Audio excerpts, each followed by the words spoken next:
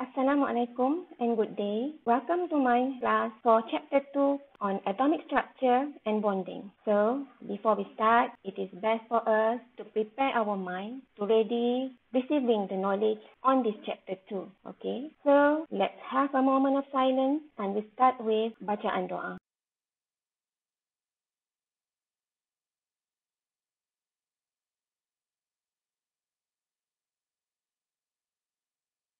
Before we start, it is best for us to revisit the course learning outcomes for this engineering material. As I mentioned to you before, there are 3 course learning outcomes. But for this particular chapter, the learning outcome is still CLO1 on explain the basic concept of engineering material in terms of interatomic bonding and crystal structure. So as you can see here, the term is explain. So as you know before, I had mentioned it is actually for the Bloom taxonomy in between knowledge and comprehension. The learning objectives for this particular chapter 2 is 1 is describing the underlying physical concept related to structure of matter or material. Second is to examine the relationship between the structure of atoms, its bonding and properties of engineering material. So, to achieve these 2 learning objectives, the course chapter outlines are 1 is on the atomic structure, second is on the